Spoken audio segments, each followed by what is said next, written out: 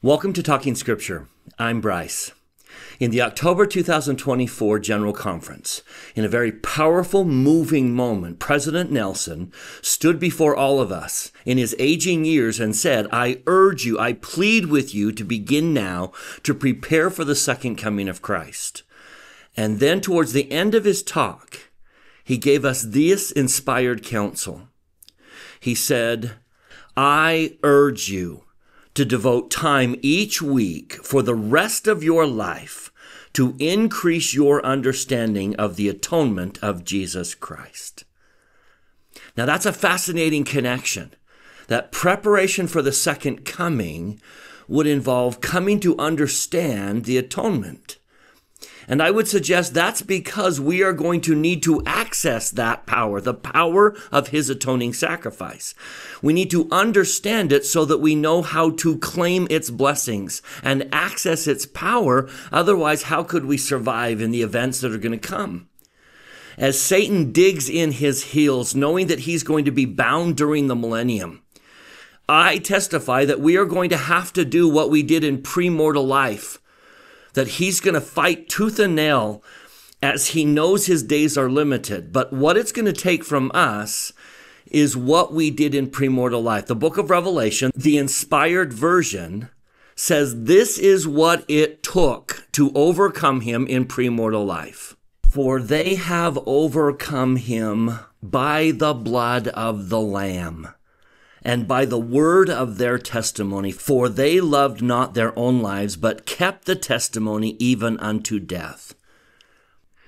It was by the blood of the Lamb and our testimonies that we conquered Lucifer in premortal life. Now, could it be that what President Nelson is saying is that once again, it will require the blood of the Lamb and our testimonies to overcome Satan, to finally bind him, remove him? Now, if that's the case, then we need to understand that atonement to the point where we can access its power. And I believe that's what President Nelson is inviting us to do, is study it to the point where you can tap into its power. The power of his atoning sacrifice. So I am all in. I am 100% committed to spending time each week for the rest of my life studying his atoning sacrifice, the greatest event that ever occurred.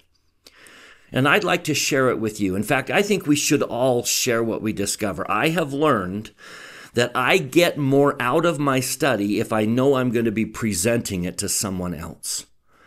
And so thank you for allowing me to do that. I hope it's of benefit to you, but I plan on sharing with you what I discover as I study his atoning sacrifice.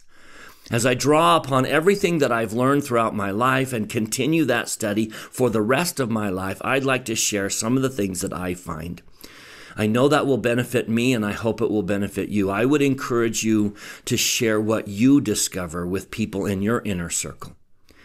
I think that will benefit us all. I'd love to hear what you discover as you study his atonement.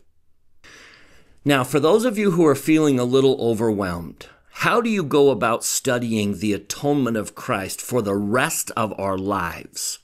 Where do you begin? What structure does that study look like? Is it just aimlessly reading verses, or is there some structure that will help me see it more clearly?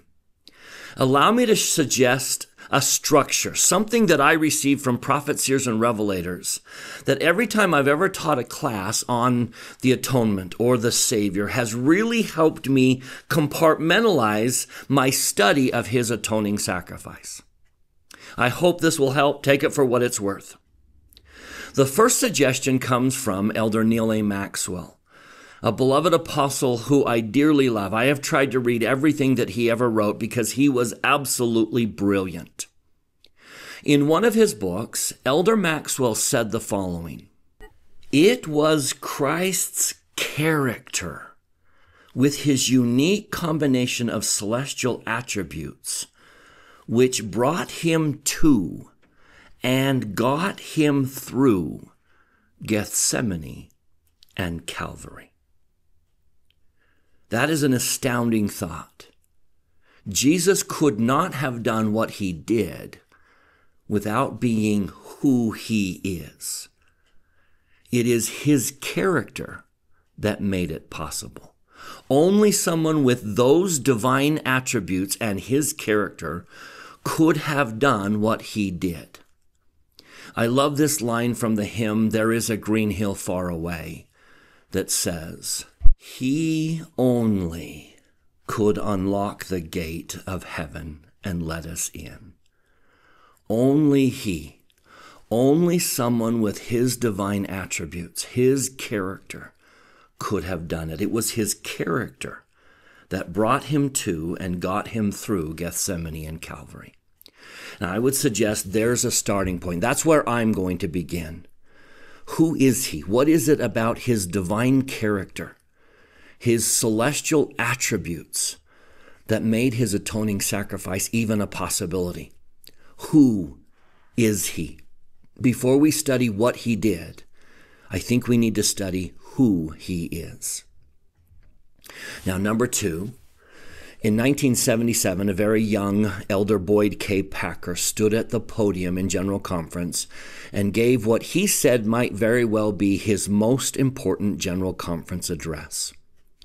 He said the following: "I have not, to my knowledge in my ministry, said anything more important. I intend to talk about the Lord Jesus Christ." Now listen to what he adds right after that. About what he really did and why it matters now. And I would suggest those are the next two. Who he is, we start there. Who he is that brought him to and got him through Gethsemane and Calvary. And then what did he really do? I think most Christians know he did something significant. It involved his death and his suffering. And somehow it saves me. But I don't know they can go very further than that. I don't know that they can explain what he did that saves them. But we have the benefit of the restoration, and we can answer those questions and fill in some of those lost details. What did he really do? Why did he need to suffer? Why does Heavenly Father need a suffering Savior in order to save us? What did he really do? And then number three is, why does it matter? How does it make a difference in my life? How do I claim the power of his atoning sacrifice? What do I need to do today on a daily basis to tap into that power? Who is he? What did he do? And why does it matter in my life today? How do I claim those blessings? I would suggest that that's a great structure to start with as you study his atoning sacrifice. That's the structure I'm going to follow. First, I'm going to look at who he is. What are his divine attributes? What is his divine and celestial character? And then, what did he really do? And finally, we'll ask, how do I take advantage of it? How do I access the power? What do I do to tap into that power on a daily basis? Now, before we jump into that, going back to Elder Maxwell's comment that his character got him through his atoning sacrifice, I think it's important to understand where we fit in this. Not only are we beneficiaries of his atoning sacrifice, we are participants. And that creates a unique relationship between us and Savior. Saved and Savior have a very, very unique relationship. Let me see if I can show you a couple scriptures that seem to connect atonement to the closest thing here on earth that we mortals experience. I think Jesus desperately wants us to understand what he did and why it matters. And so he compares it repeatedly in the scriptures to, I think, the closest thing on earth. His atonement is frequently compared to a woman giving birth to a child. Now, I hope you can initially begin to see some connections. How is Jesus giving birth to our salvation? through labor and pain and agony, like a woman bringing life into this world and giving birth to a child through labor and pain and agony. Let me show you a handful of scriptures that make that connection. How is the atonement like childbirth? First of all, this one in Isaiah chapter 49, to the question that we often say. Notice that Israel quite often said it, and sometimes we find ourselves saying the same thing. We often say, in verse 14, the Lord hath forsaken me. My Lord hath forgotten me. Now the Savior steps in and says, I can't possibly forget you. It is not possible to forget you. Let me tell you why. And then he connects atonement to childbirth. He says, can a woman forget her sucking child, that she should not have compassion on the son of her womb? That's an interesting comparison. I have watched my beloved wife give birth 10 times, and I know the price she has paid for each one of those children. It is a tremendous price. And because of that price, she can't walk away. I've seen it so many times. Women who have just given birth cannot walk away. I've paid too high a price. This is a horrible analogy, but just maybe for a sake of comparison, have you ever paid a lot of money for a really bad meal? You don't like it at all, but you spend a lot of money on it. You just can't throw it away, right? I've paid too much money to throw it away. So you end up eating it, even though you have no desire to do so, because of the price you've paid. And I think that describes what women go through when they give birth. They've paid so high a price to bring that child in. Now, does the baby give mom occasionally some reasons to walk away, crying through the night? Of course the baby does, but she can't walk away. She has paid too high a price for that child. She's all committed. Now, Jesus is saying, I've done the same thing. I can't walk away. I've paid too high a price for you. But do you see the comparison? Atoning sacrifice of Christ, giving birth. I can't walk away because I've paid too high a price. Now, let me give you a second one.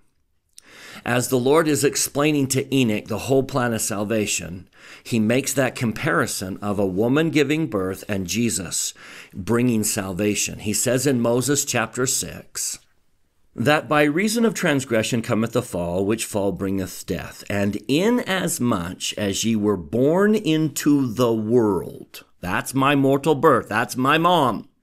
I was born into the world by water. Whose water? Mom's water. And blood. Mom's blood. Mothers shed their blood to bring a child into the world. You see the connection?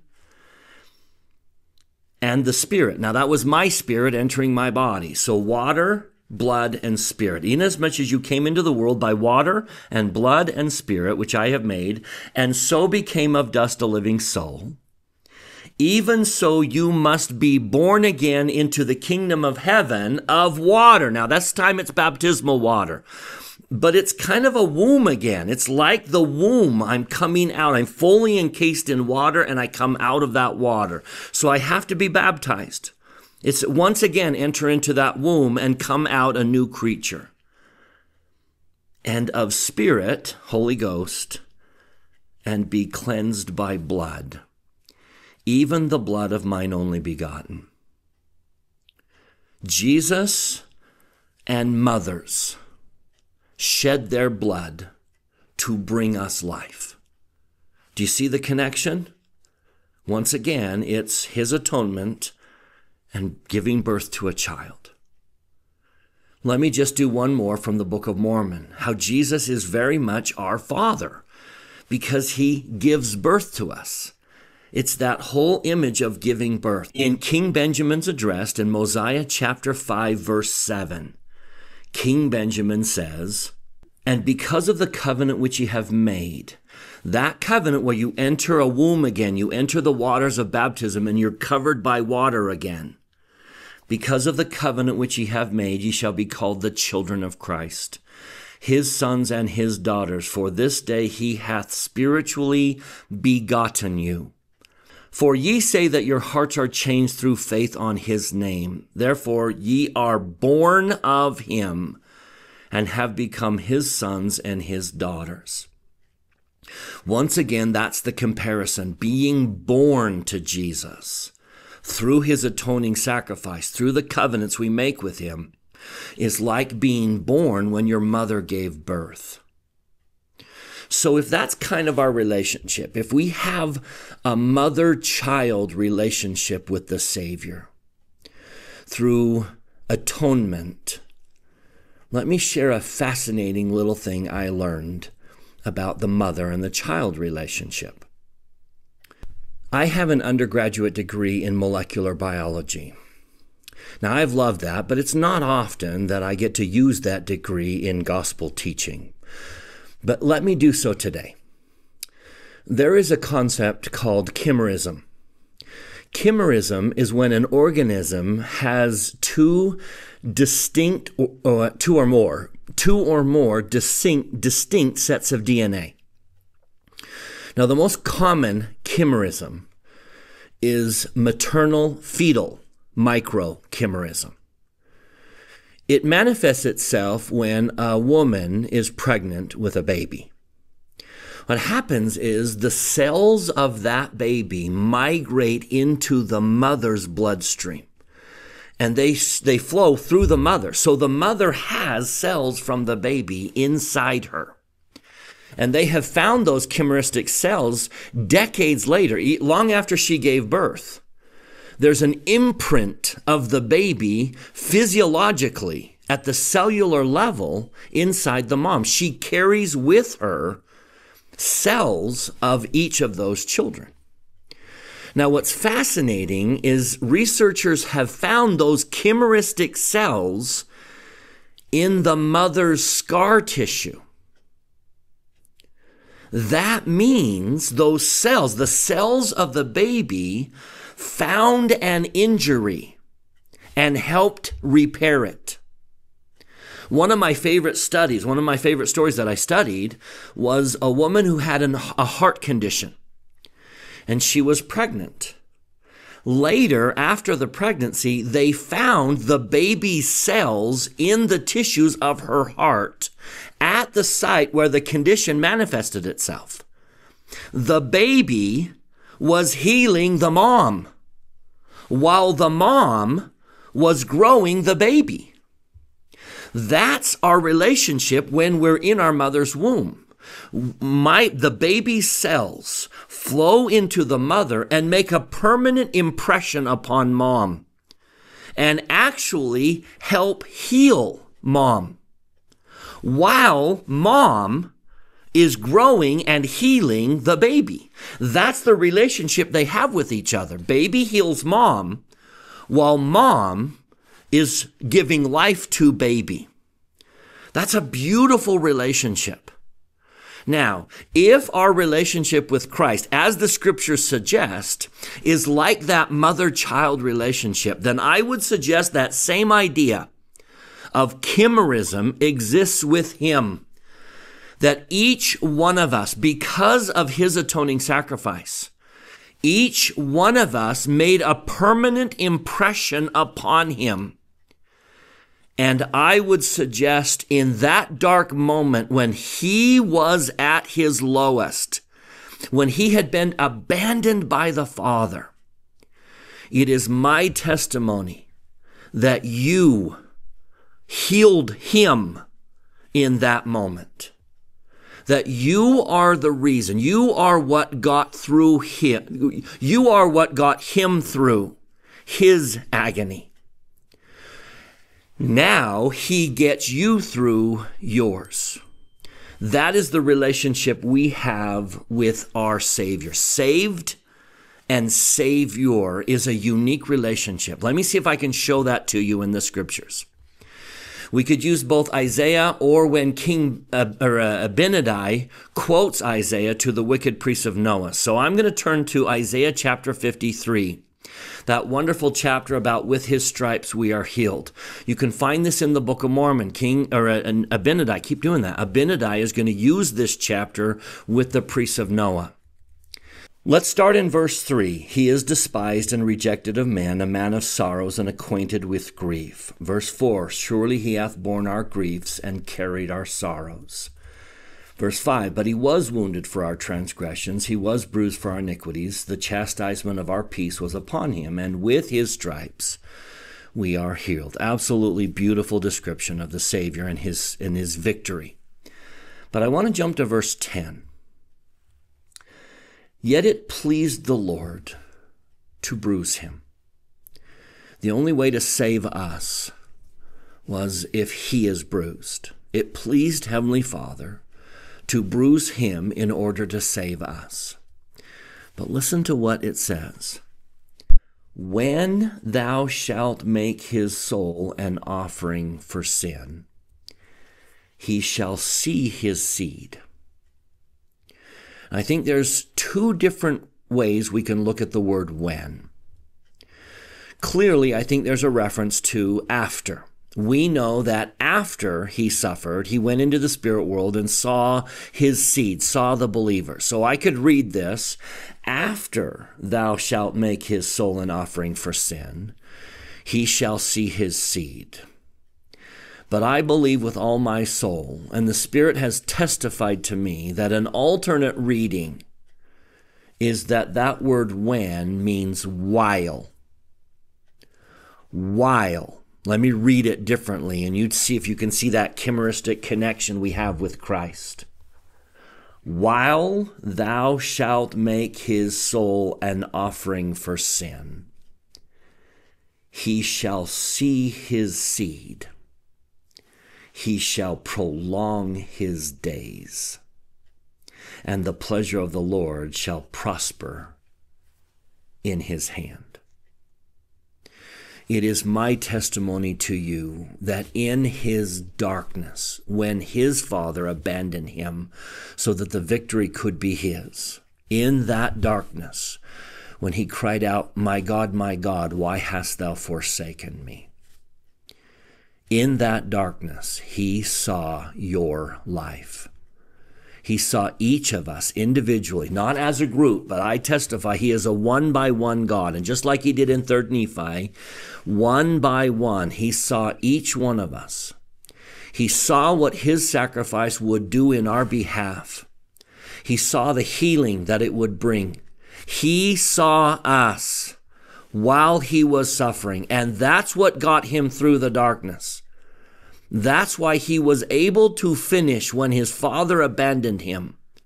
He saw us. He saw you. You healed him while he was performing the very act to heal you. That is the relationship we have with him. So everything we study, we need to understand we are tied and connected to him in a way that cannot be separated. So back to Isaiah when he says, can a woman forget her sucking child? They may forget, yet will I not forget thee. Now notice what he says right after that. Behold, I have graven thee upon the palms of my hands. Thy walls are continually before me. We have healed him. We have made a difference in his life. We have made an impression upon him. Like that baby makes an impression upon the mother, we have connected with him in his moment. We healed him when he was in darkness. And now he heals us in our darkness. When we study the atonement of Christ, we need to understand that we are massive recipients of that blessing. But in one small degree, we are participants. We were with him. We were there, getting him through it. And now he is here getting us through it. Of that relationship, that sacred relationship between you and your Savior, saved and Savior, I testify you are eternally connected to him. Let's study that connection as well as his victory. Let's understand who he is, what he did, and why it makes a difference in our lives. May you know that I stand as his witness. I know he lives. I know that he is light and life and love and law. That he is the great I am. That he is our Savior and Redeemer. And that we can and actually will be saved because we have a Savior. And I say that in the name of Jesus Christ. Amen.